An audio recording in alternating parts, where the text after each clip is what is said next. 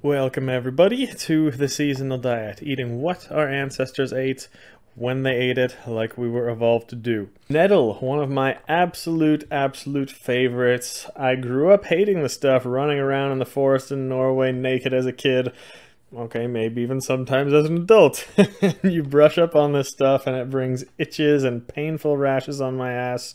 But it actually is one of the most beneficial herbs we have in our nature in the north of Europe. First of all, it has a lot of nutrients and amino acids and antioxidants, things like that.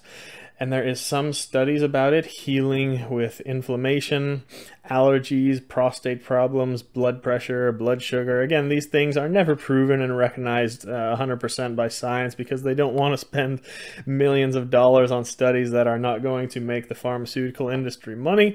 So I can't speak about the proven benefits, and there are not going to be any proven benefits that are going to come out anytime soon. I only speak about the history here, as always. So nettle is originally native to Northern Europe, but it grows a little bit of everywhere, all over where the European settlers brought it to, and it has been historically used in tea and even food. And if you harvest it early enough, or if you boil it well, the actual stinging little needles fall off and you can eat it. It's like spinach, but you have to be careful because that can damage the kidneys and insides if not prepared correctly, so you have to be very careful there. It's also been used in the north of Europe for making soups, cheese, and beer.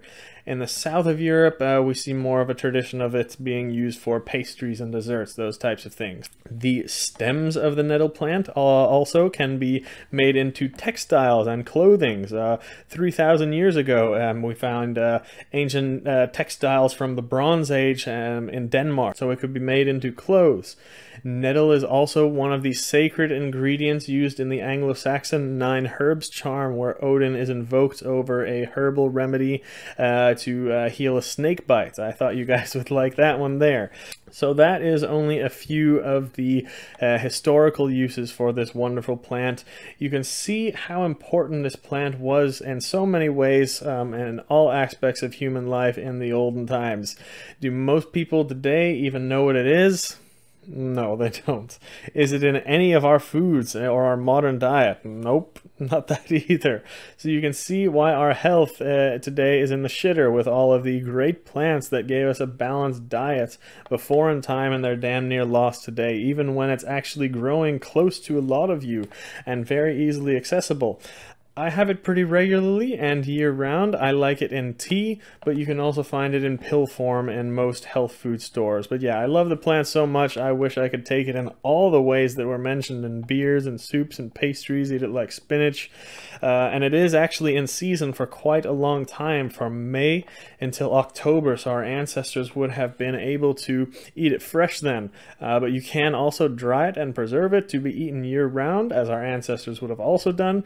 But yeah, ask your doctor or nutritionist, and definitely if you're going to go harvest it wild, have an expert help you catch it and also prepare it, because like I said, it can have some bad effects if done incorrectly.